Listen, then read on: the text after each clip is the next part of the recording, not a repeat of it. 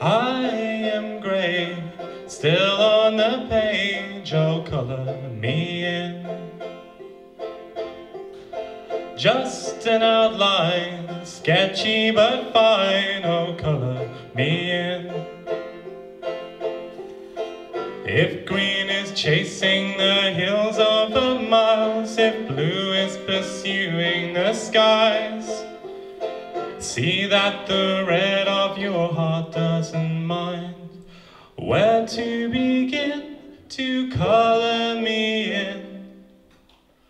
I'll always wait, it's never too late to colour me in.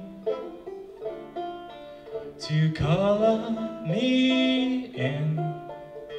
Today or next year, I'll always be here if you want to colour me in.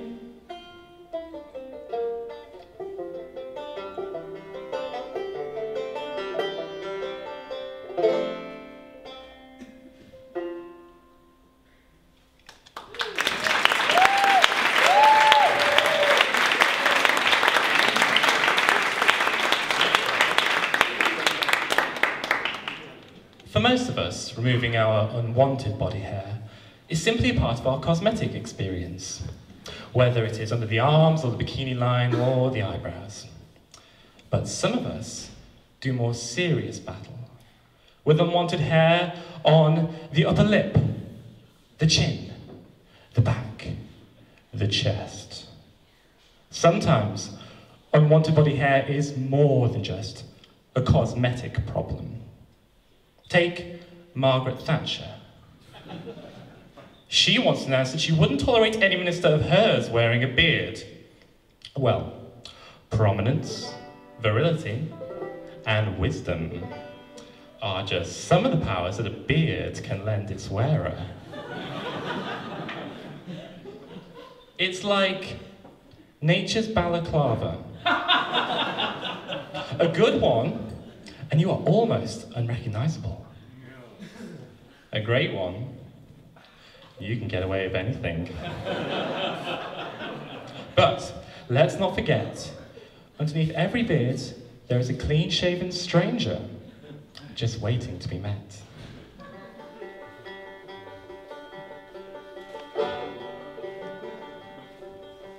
Once upon a time, there was a young boy, the youngest of his family.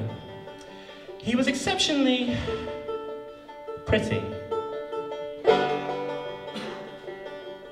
His skin was like porcelain, and his hair fell in golden curls from the crown of his head. He was a sight to behold. Now, no one expected him to work because beautiful people never have to. And no one expected him to think, because thinking gives you wrinkles. No, all he wanted to be was a prince, to do great deeds, and to win the hearts of every single person who ever laid eyes on him. Thank you very much.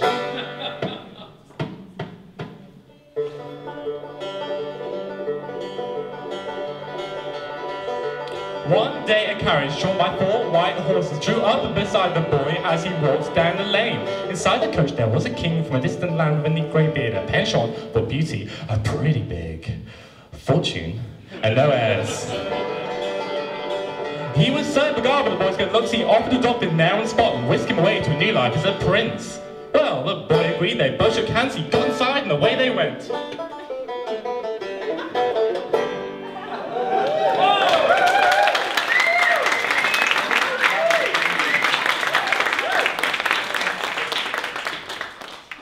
Being a prince was exactly what the young boy dreamed it would be. He won the hearts of the kingdom with a single flutter of his eyelashes. Life was sweet.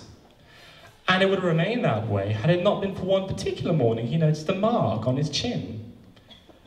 It's probably just a stubborn bit of dirt, he thought. So he gave his face a wash and a scrub, a scour and a rub.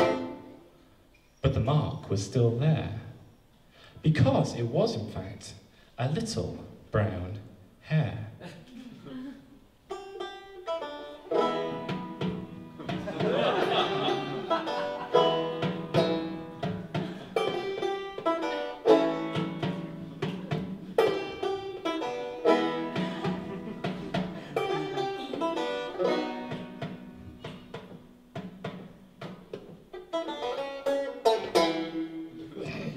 well.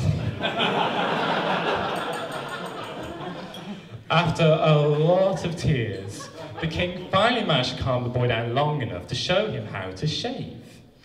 The feel of cool steel on an adolescent cheek. The boy went to bed with a sigh of relief. But the next morning, little brown hair was back, along with a few more tears. "Honestly," said the king, "what is the matter with you? A beard is normal. I have a beard and you don't see me crying about it. Even the queen has a mustache. And look how well she copes." But,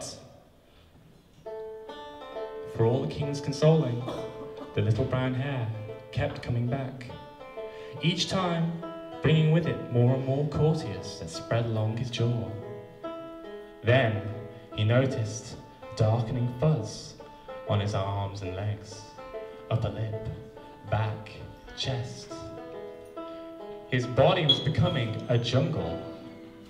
There was only one thing for it: total deforestation.